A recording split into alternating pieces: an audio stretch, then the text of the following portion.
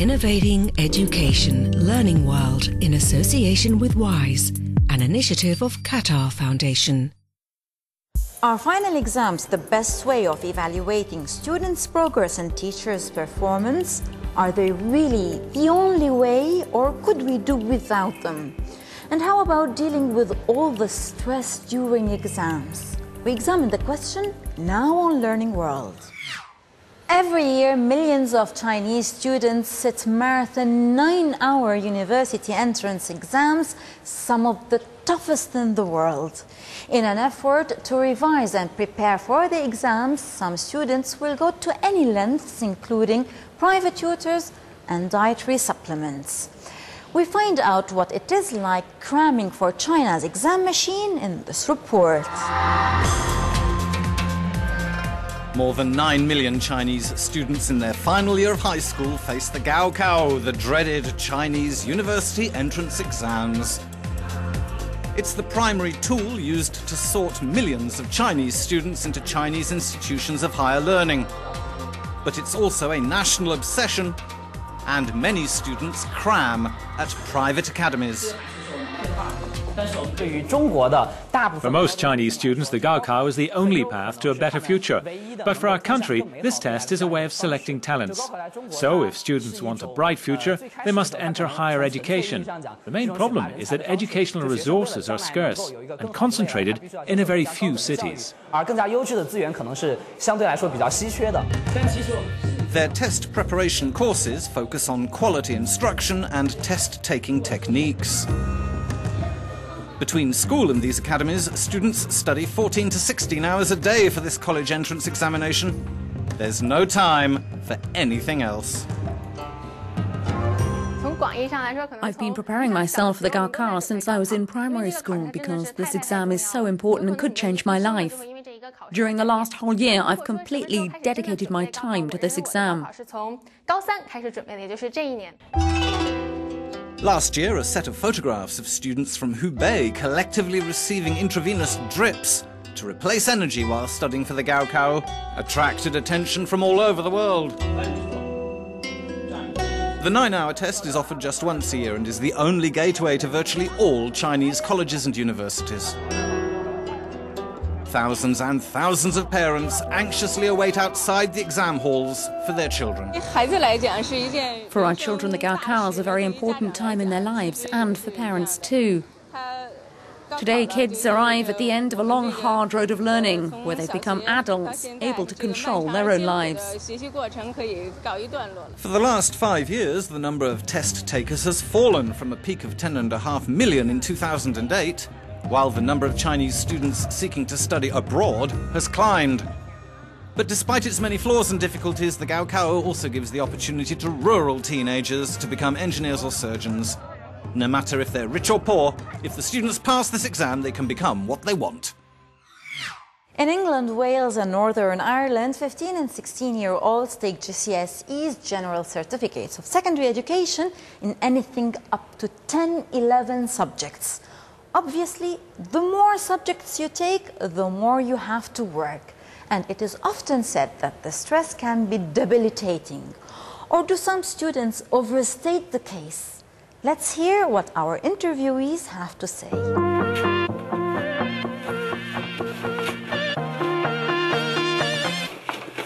I'm just packing my bag for my geography exam this morning.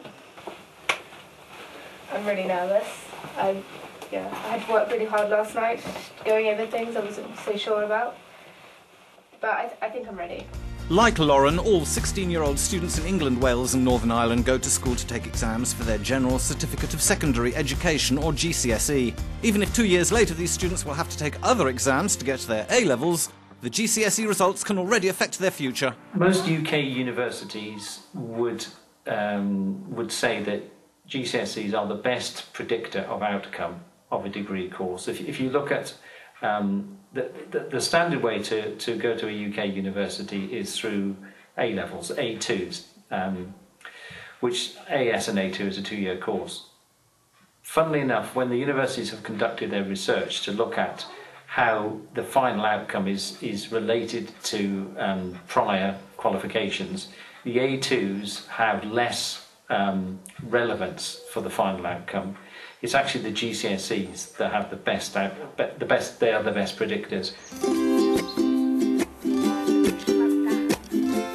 Prepared over 2 years through mock exams, different exercises and guidance from their teachers, Lauren and Beatrice feel better than they had expected.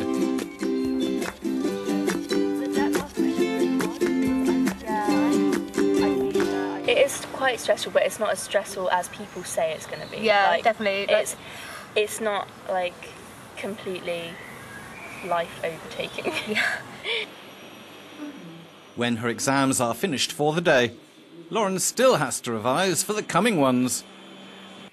I try using a study guide. My dad helped me make one, but sometimes I don't keep to it. But I mainly I prioritise the things I really struggle with, because then I can go to my teachers and ask them for help and advice. Then I tend to leave the things I understand well later, towards the exam. I think just getting to start studying, just starting it is the most difficult thing, because just not getting distracted and just sitting down and focusing for a few hours, I find that quite difficult. But Lauren has found the solution to clear her head. 4 times a week, she goes with 3 other girls in Year 11 to rowing practice. For 1 hour, they put their work aside and switch everything off. Ready or not, stressed or not, final exams remain a fact of life. But are disappointing results really the death knell to career success? And are exams the best way of testing achievement anyway? Couldn't we just abolish them and relax? We talked to OECD education analyst Eric Charbonnier. At the Parisian offices of the OECD, the PISA, or Programme for International Student Assessment report for 2012 is about to be completed by Eric Charbonnier and his colleagues. He says it's obvious that many countries copied the French baccalaureate model, created by Napoleon in 1808, by introducing final exams at the end of the secondary cycle. Nevertheless, the symbolic value of the baccalaureate in France is all important. France and Ireland are the only countries where the baccalaureate has to be done in one single exam. It means you don't take continuous assessment into account, and the exam is very stressful for the students.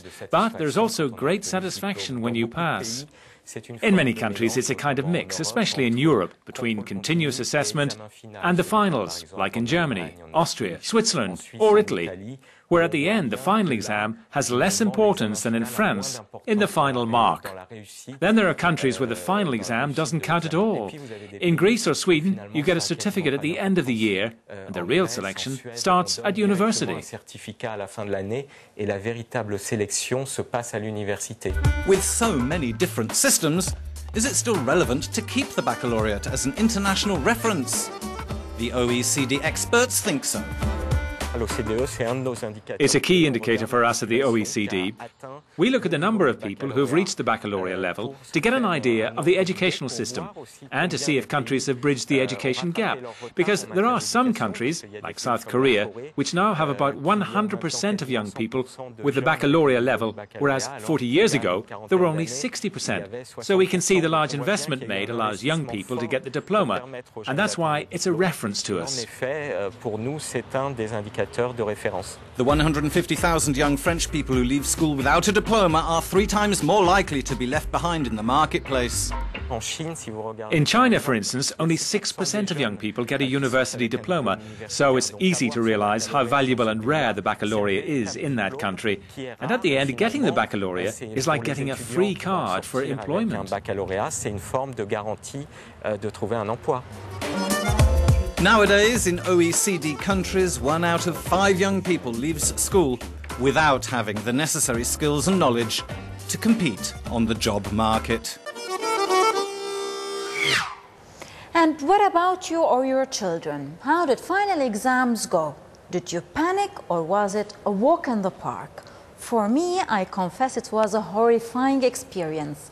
Join us on our social media pages to find out how the rest of the Learning World team felt about their final exams. And don't forget, our Twitter hashtag is LearnWorld. Goodbye for now. Learning World in association with WISE, an initiative of Qatar Foundation.